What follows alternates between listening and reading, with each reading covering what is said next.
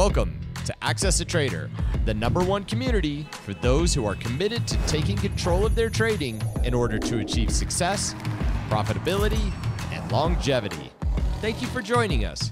Here's Dan Shapiro to help you find your edge, master your process, and own your future. Hey guys, good evening everybody. Welcome to another edition of the AccessATrader.com nightly wrap-up show. Hope everybody is doing well. Hope everybody had a great weekend. Day one out of a shortened holiday week is in the books. We'll get to that in a second. Again, if you are brand new to the channel, we really would love to appreciate all the support, and thank you for all the support and future viewership.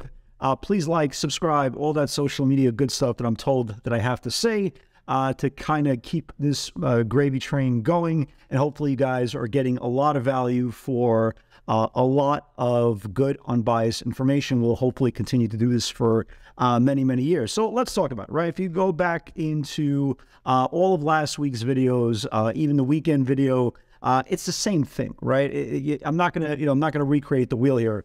On this update, it's the same thing. You know, the market continues to go higher. You had, some storylines this morning when you woke up.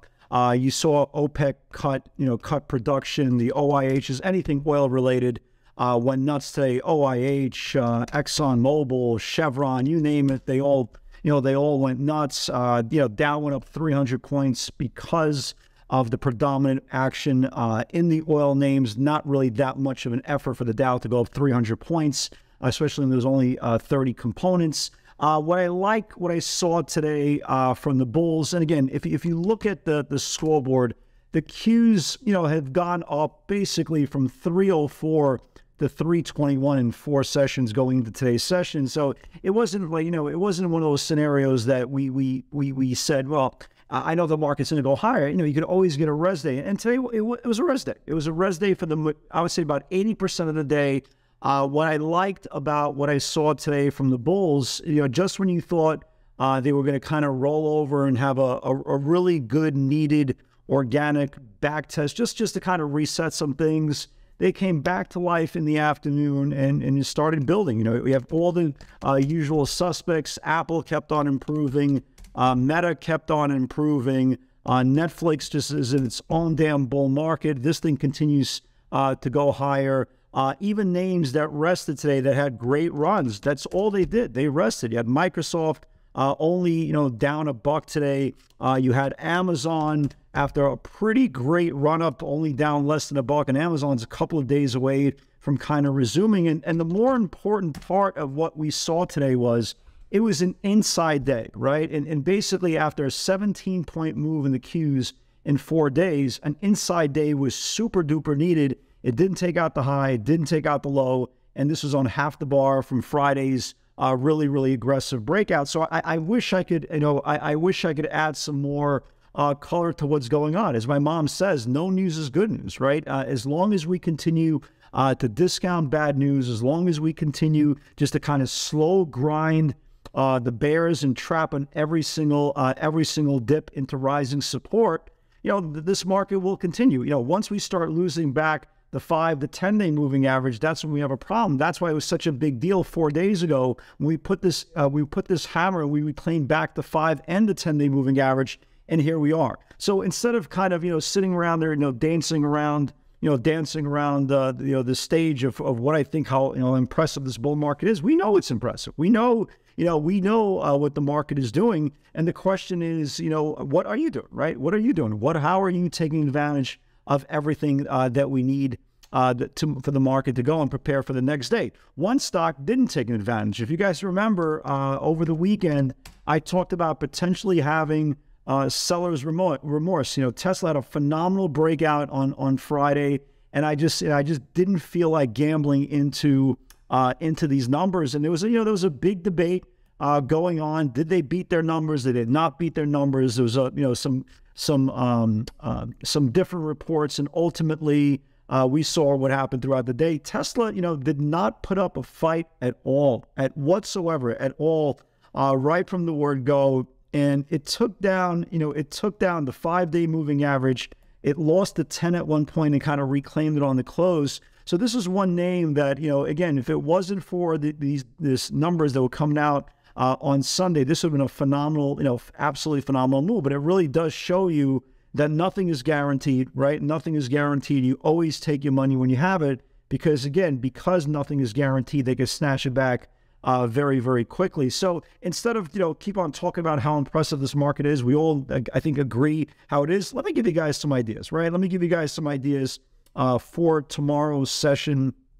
And then I have to take my son to practice. AI continues to be an absolute rock star, right? We traded this thing today on the bounce. Again, another perfect example, and you can see it here. Another perfect example of a strong stock I think we talked about on the weekend update, a strong stock that traded right back into rising support. They trapped and they went back higher. Again, this is a name, if it starts going sideways in the next couple of days, I think by Thursday and Friday, this thing's going to wake up again. Look at the breakout today in Roblox, right? Beautiful, beautiful breakout today in Roblox. This is a long distribution that started all the way back on February 16th on the earnings highs. This is a long, long base. It finally came out of this thing. Tomorrow, keep an eye on Roblox, either opening range highs or, again, if it dips at the open, watch this thing for a trap, just the same way AI did. Any type of stock, and guys, you should really remember this, especially for new traders, any type of stock, anytime the stock breaks out, and breaks out with pretty great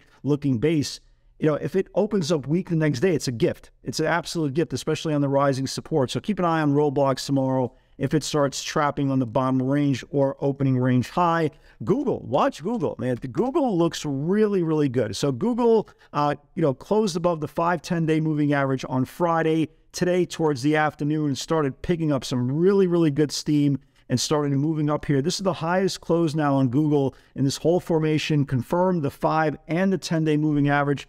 They were coming in with some pretty aggressive call buying, short-term expiration in the next 2 weeks for the 110 and the 115 calls. This thing looks really, really good. So keep an eye on that. A couple of names that are not necessarily on my radar every single day, but it really does show you how much the speculation money is in this market. Look at the stock skin. I have no idea what this is. This could be some sort of porn site. I have no idea what this thing is, but look at this chart. Look at the distribution. It looks similar to Roblox. This is a distribution that started on February the 2nd. Look how long this base is. If this thing starts building above this top of the channel here, this thing looks like it's going to rip up. It looks great. Look at the stock AZEK. God knows what this thing is, but what do we know, right? What do we know? We do know that whoever controls the 50-day moving average controls the seal of the fate in that side of the direction. Look how many times now, twice in a row. You see that? Twice in a row on this light blue line, this AZEK got rejected off the 50-day. If this thing reclaims the 50-day moving average, this thing could go as well. So keep an eye on that as well. This little stock I started talking about on the weekend update, ARLO. This thing is just getting tighter and tighter and tighter. Keep an eye on this thing, guys. Eventually, in the next day or so, if this thing starts building above this base here, this thing's going to rip as well. And the one stock that I want to keep an eye, obviously, to the downside, just because you always have to be prepared, just in case Tesla loses the bottom channel here. You see how it held the 20-day moving average, right? I want to keep an eye on this thing for tomorrow. If this thing starts losing the 20-day moving average, again, we always try to be prepared on both sides of the market. So if this thing starts losing the 20-day moving average, I want to definitely keep an eye on that as well. Everything else, super duper strong. Apple continues to rip. NVIDIA continues to go higher. All the usual suspects. Meta is just a monster. Netflix is just a monster. You get it, right? Different day, same players, same ending of the movie. The bulls have control, and until that ends, right? Until this, the narrative changes, it's gonna be very, very tough to be creative on nightly updates. It's just different actors being put into the stage and just recycling the same theory. So the longer we stay, the longer we continue to build. And if you look at the SPYs, again, last Wednesday, we got above the 50. We just continued to price appreciate above the 50-day moving average. And now we have the 418.30 levels in sight for the bulls. So again, market continues to be good. Again, it's super important to do your research. You don't want to get the stocks that are up 7, 10, 12 days in a row. You want the stocks, right? You want the stocks that are either coming out of their daily ranges, right? Like a Roblox, or coming out of a macro supply zone, like a Google, right? And stuff like that. So tomorrow, guys, Same thing, just stay patient, wait for strong stocks to give you really strong dips into rising 60-minute support. Avoid the names. Even though Netflix is like a rocket, what am I going to do with this thing up here, right? Netflix is a breakout here. Netflix is a breakout here. Up here, you're talking about, look at the low. The stock was at 293 a week and a half ago. We're talking about 350 now, right? There's no value. I'm not saying can't go higher. It looks like it's going to go higher, and the market's dictating that everything's going to go higher. But again, think about the theory of jumping off the 12th floor or jumping off the first floor, and that's the difference between having a severed head or a scraped knee. Guys, have a great night. God bless. Let me take my son to practice, and if God's willing, I'll see you all tomorrow.